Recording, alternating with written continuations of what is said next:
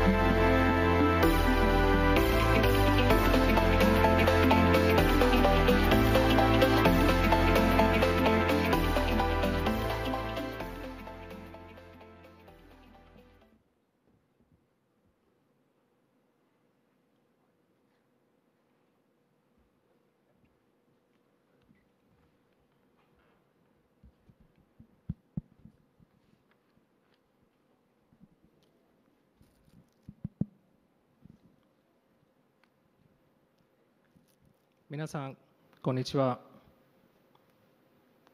So this is the only Japanese we are going to speak here, but after this, we'll be speaking only in English. So a very quick introduction. My name is Amit.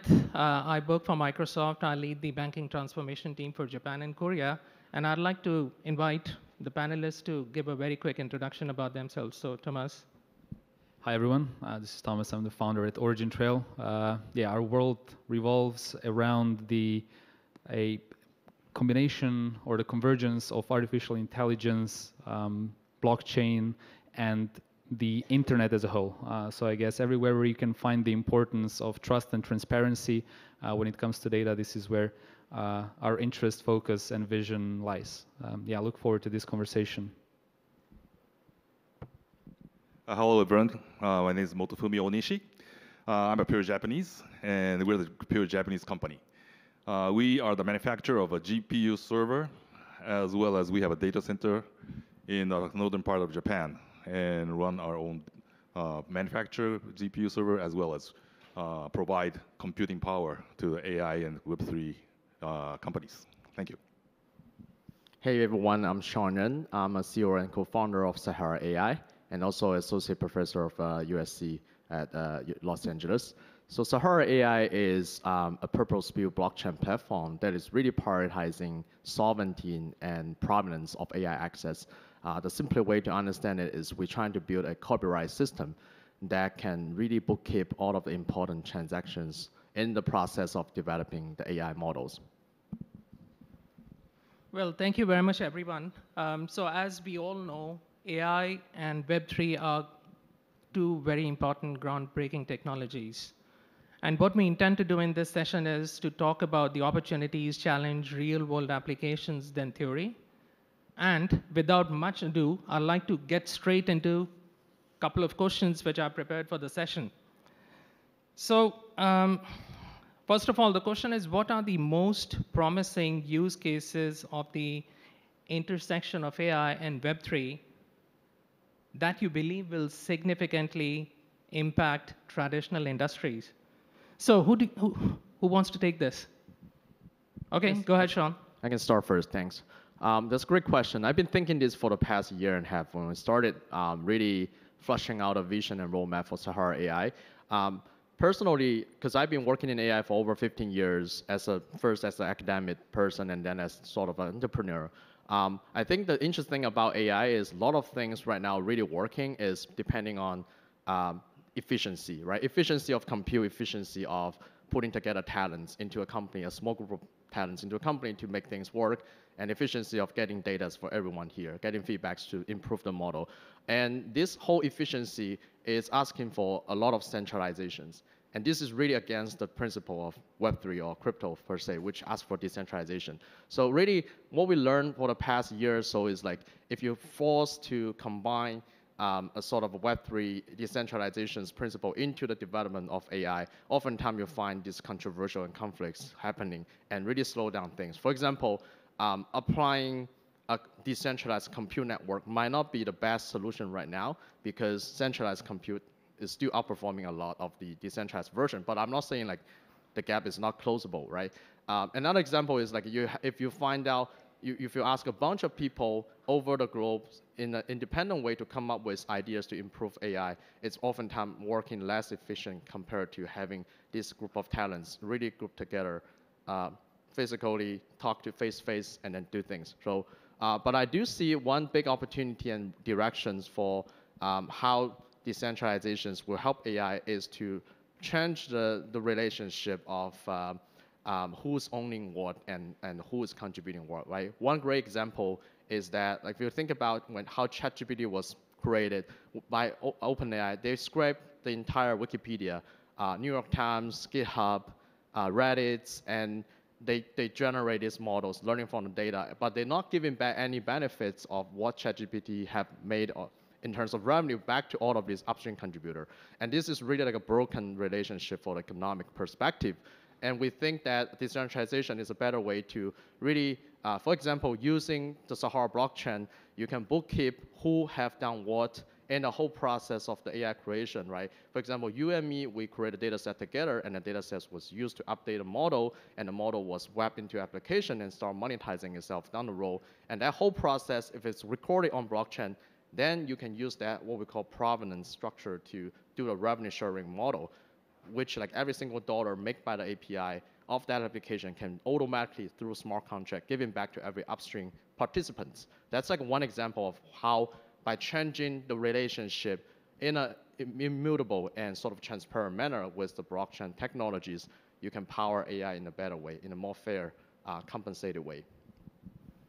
Well, thanks for that, Sean. And Tomaz, I'm about to come to you because at the backstage, we were talking about a couple of very interesting examples around sustainability and stuff. So do you want to briefly share your thoughts around that? Yeah, sure. I think it is a great segue. So OriginTrail, we've been developing the decentralized knowledge graph, which is the core component to provide that trust and transparency when it comes to data and knowledge since the first version launched in 2018. So, and what we've considered that is actually a kind of a different branch of AI compared to what really is kind of blowing up right now. It's called symbolic AI, this knowledge graph direction. And then 2 years ago, we have OpenAI coming out, dropping the ChatGPT, the whole explosion starting to happen around the use of generative AI, or the neural networks.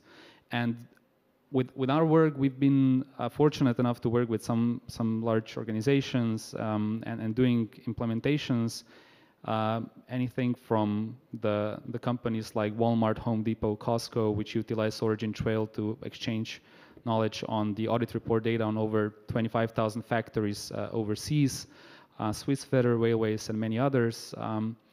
But the thing that kind of like there's a few revolving themes that we're catching when it comes to AI that are problematic for companies willing to implement it. One is explainability. So how do I know what I'm receiving back from an AI-powered system? What was it constructed from? The second part that was a lot of time the question was reliability. Can I be sure that my system won't produce something that will get me in trouble? We've all heard the cases of like the cars being offered for $1 and policies being made up for the air carriers and all sorts of things. So that's a big consideration. And the third one is IP, is how do I ensure that my solution is actually aligned with my moral, ethical, and also legal obligations. And this is where I feel the intersection with Web3 and the decentralized knowledge graph is really powerful, because you can offset each other's negatives by leaning these technologies to each other. So instead of having hallucinations, we can have information provenance. instead of having the kind of unreliable AI which you don't know, you can have an AI which you can kind of create a fence around the knowledge base that you feel, and you know who the owner, the issuer of that knowledge base is, and it can you have an AI solution operating on exactly that. And thirdly, with IP, it was also kind of mentioned before, the importance of being able to attribute and compensate in order to create scalable solution is very much needed. So yeah, this intersection I feel is one that it's absolutely necessary, not only as a nice to have for both technologies, but actually if we want to have AI that the entire humanity can be included in a proper way, and if we want to have Web3 that actually people and AI agents will be able to interact with, we need to converge those two things together and make them internet scale. And once we achieve that, we have the right kind of blueprint to see this mainstream adoption happen in any industry that we can actually think of. So wherever internet is present today, this is where the intersection of AI and Web3 can influence positively as well. Thanks for that, Tomaz. I think that this is a good lead into my next question, which is, what are the biggest misconceptions about the integration of AI and Web3? And how can these be addressed to foster broader adoption and innovation? So, I mean, anyone who feels appropriate can take this question. Yeah, I think it's we're kind of on a moving function here. Right. So it really started. I remember it was maybe conversations we were having a year and a half ago or something like that, and someone was mentioning AI and Web3. It was mostly trading bots. Like, can I have a bot that will trade for me independently, and I don't have to deal with it, so gains happen like magically. So that was like the whole idea. And I think if we look at if we make a section of the industry right now, it's much more mature in terms of understanding some of these important primitives that the Web3 can bring to AI, and vice versa. Yeah, so I think that would be the misconceptions would mostly stem from the fact that it just we were early, and now it feels that this understanding and appreciation is much more there. And to be honest, also working with clients or having like people build on these infrastructural components that are created show that they understand why someone would be using Web3. They understand that protecting data is important. They understand that verifiability is important, that identity is important when we're dealing with AI. And if you think of the future where you will have AI agents also be economic agents, when they will have to own things, I don't know, self-owned car, that car will have to access certain knowledge. That car will have to act on certain economic transactions. And the Web3 primitives, again, from identity, transactions, the capability of ensuring ownership, and new business models, they were made for AI agents. So yeah, I feel there's from misconceptions to a happy path is a jump we can make. Sure, thanks. Mike, I think you got something.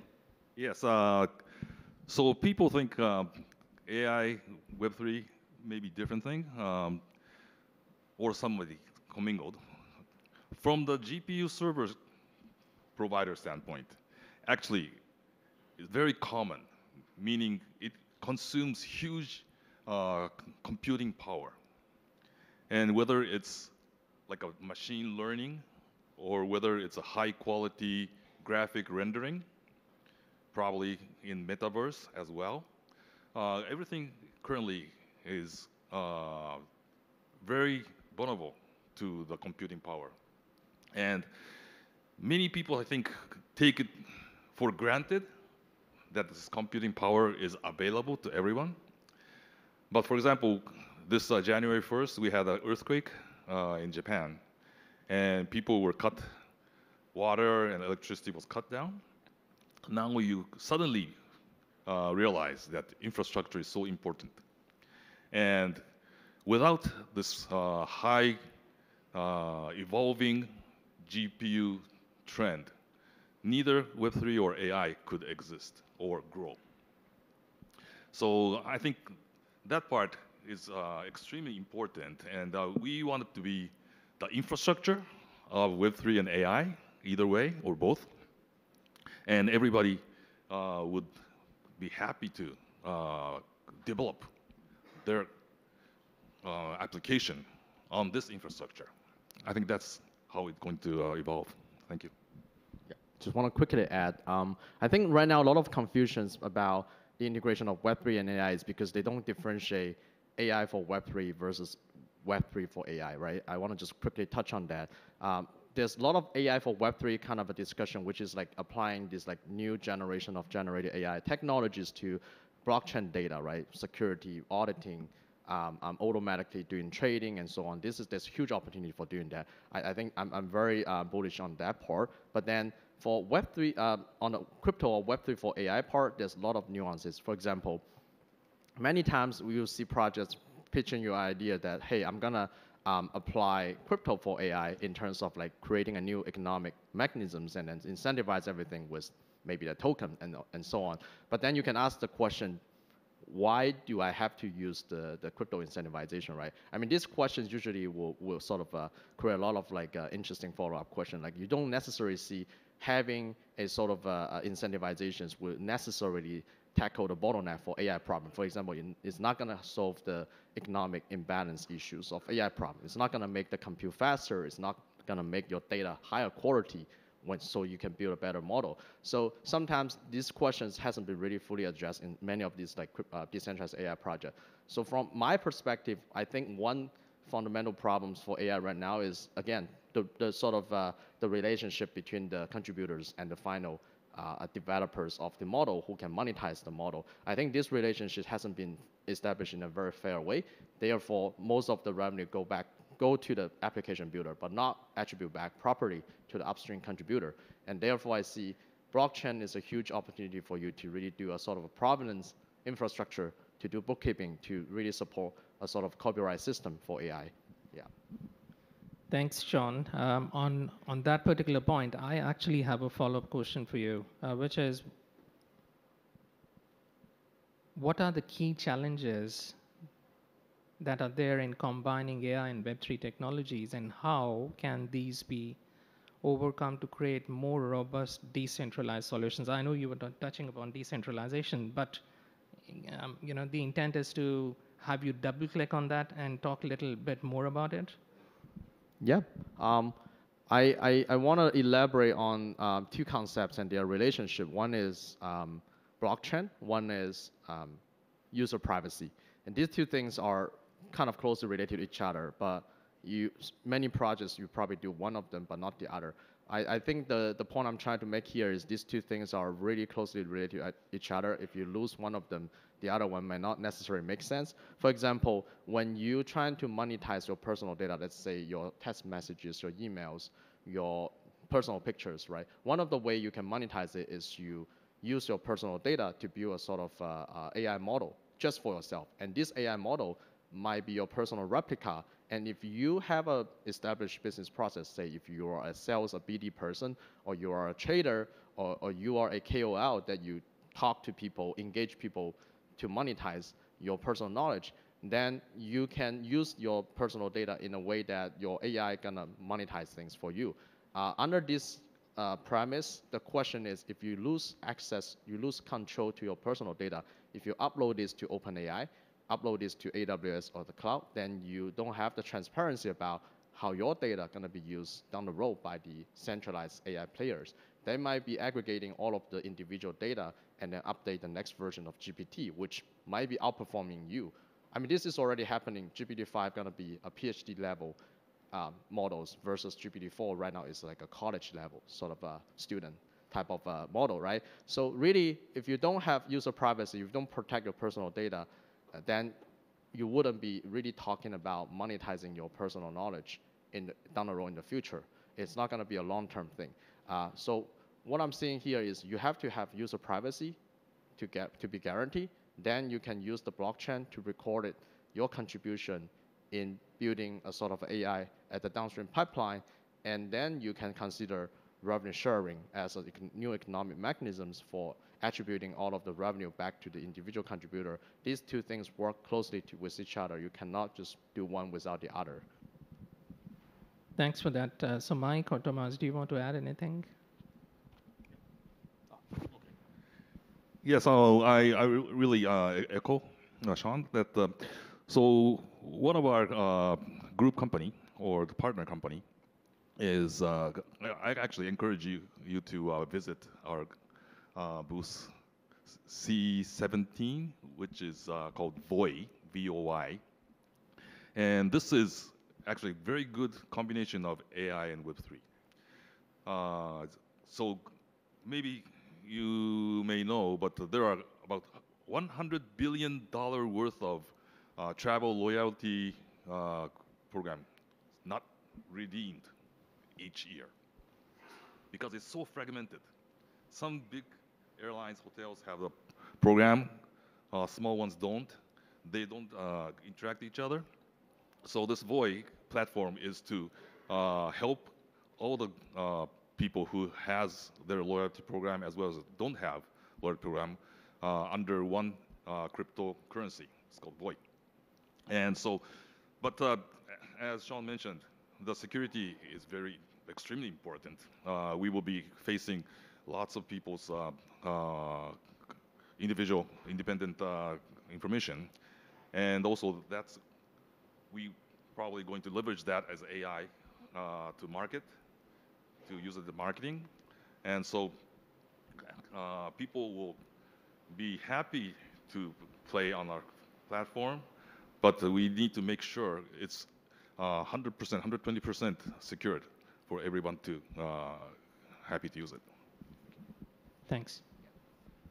Yeah, I'll maybe borrow two thoughts from two Turing Award winners, one of which we're lucky enough to be our advisor as well. And I'll start with Dr. Bob Metcalfe, who was the inventor of Ethernet. And he was explaining just in a conversation we had recently how he's seen AI rise and then dramatically fall, rise and then dramatically fall ever since the 60s, and that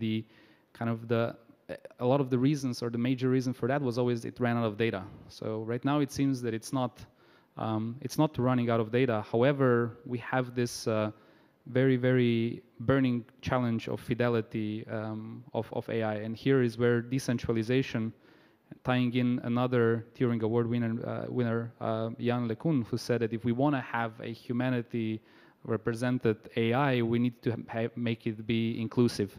And this is where decentralization, from where kind of we're looking at, is really powerful and can achieve those goals. That at the one side we will not be running out of relevant data. So not only just data, because it can also be suboptimal data, especially right now where we'll have more AI-generated content online than we have user, then these types of tactics of just kind of copying everything you find online will no longer really work to advance a particular model.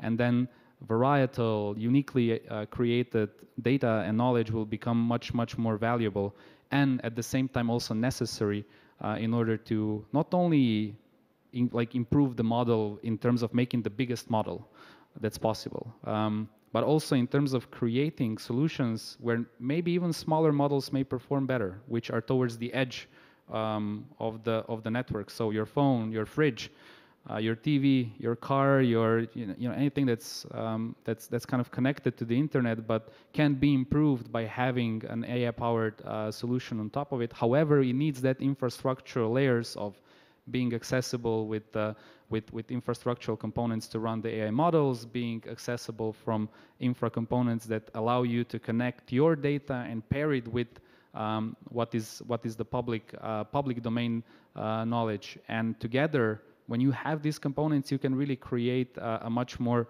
decentralized, a much more representative, and a much more efficient solutions that are indeed the true kind of Web3 X AI realization of that vision, which allows you that information provenance. It gives you that verifiability, respects the ownership, and at the end of the day, of course, also drives new economic models.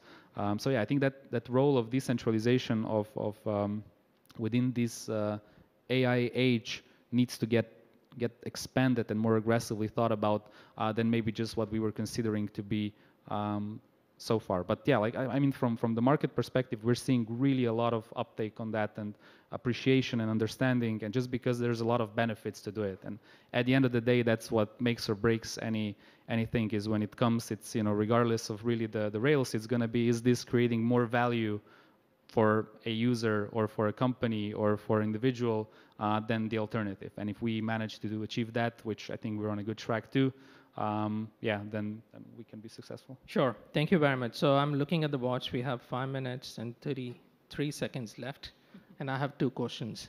Okay. Actually, I have 3. So I'd like you to be very quick. So Tomaz, first one is for you.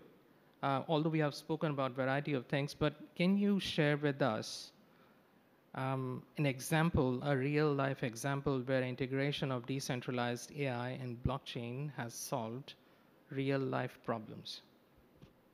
Yeah, you're welcome to join. We have a webinar that's taking place actually this week with Swiss Federal Railways, which is speaking about how you can create a decentralized repository of knowledge of like real-time railway data across multiple countries, and then use that paired with AI tools or AI models, which again, there can be plenty in this choreography of deploying a solution. But the value proposition is that they can go from having just very limited access of like tip of the iceberg to all of a sudden having huge access to knowledge, which spreads across different organizations and countries.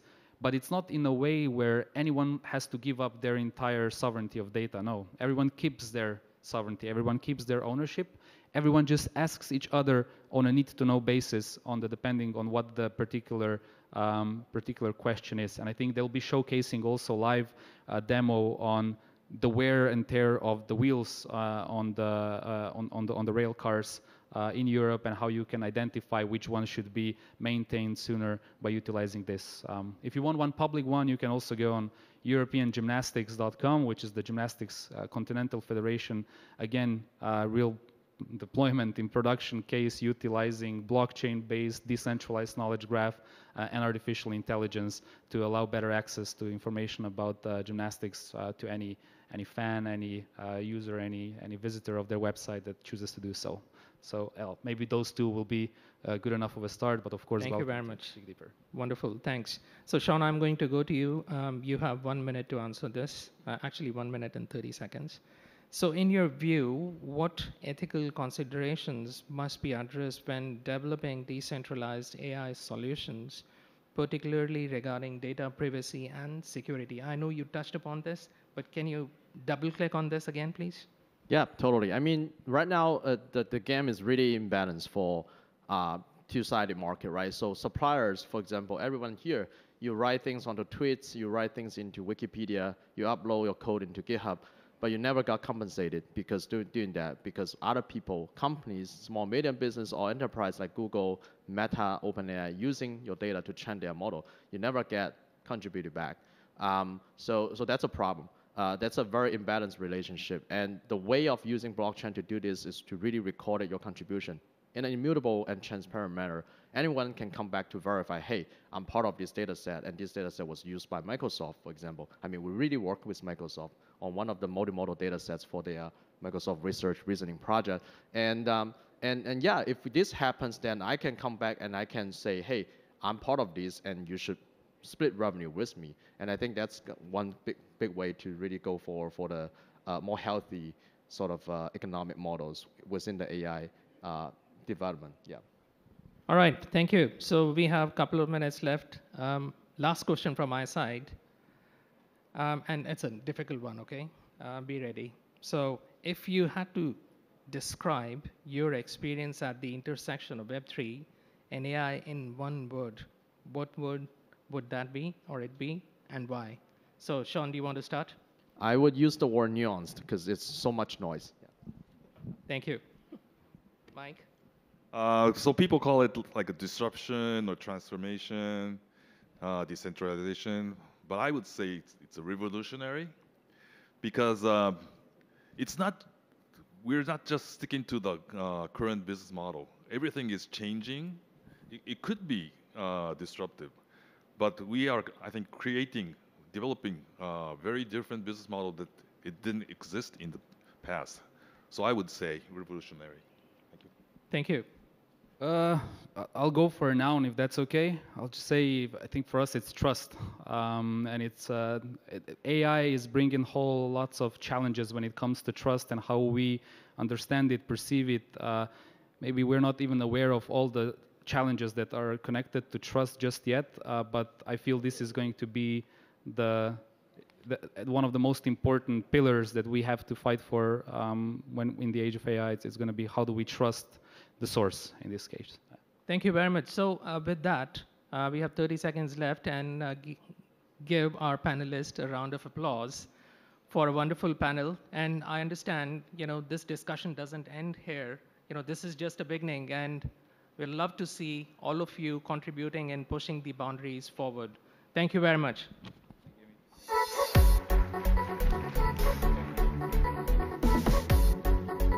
Thank you very much. If you can stand at the center of the stage, we'd like to take a group photo. Thank you. 記念撮影を行います。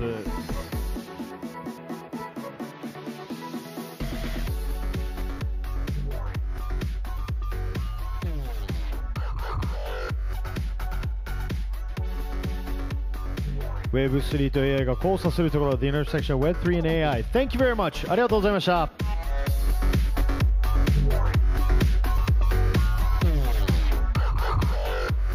さあ、それでは次のセッションは間もなく始めますのでよろしくお願いいたします。The next session will begin momentarily. Thank you.